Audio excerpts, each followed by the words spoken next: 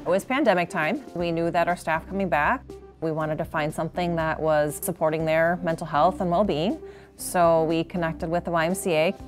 The aim of the Georgia Wellbeing program is really to meet people where they are. And so when we first heard of Fridley, we heard that they were looking to support their staff with community well-being. We thought it would be a perfect match. Paula reached out to us and we came up with some ideas, the acupuncture for our staff that we could have weekly, and then also some yoga. And then we started some group wellness coaching mid-year. I think acupuncture was by far the most used service that we provided that year. It was marvelous. It was very calming, relaxing. Wherever you had pain, and she put certain acupuncture needles in areas. And when I left, I didn't have that pain anymore, and I just felt like a new person each time.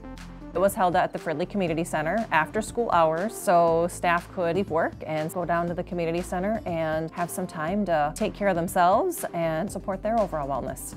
The Y was a great partner in this. Paula connected every week and we make sure that people were on the list and getting the information that they needed to be able to participate. Establishing a partner with Fridley Schools is exactly what we're talking about with this Georgia Wellbeing Initiative. We want to design the programming to be agile enough that when community comes to us and says, we need well-being, that we have well-designed programming to show up as quickly as possible. I'm really excited to see how many community partners say, yes, we want more well-being, let's partner and make this happen. We felt it was really important because we know that our staff need to be healthy in order to support our students. And when they come to work and they want to be here, then our students feel that too. It just really creates a more positive culture. People are still talking about it now within our staff. I have had a few people come up to this year, hey, that acupuncture was really great.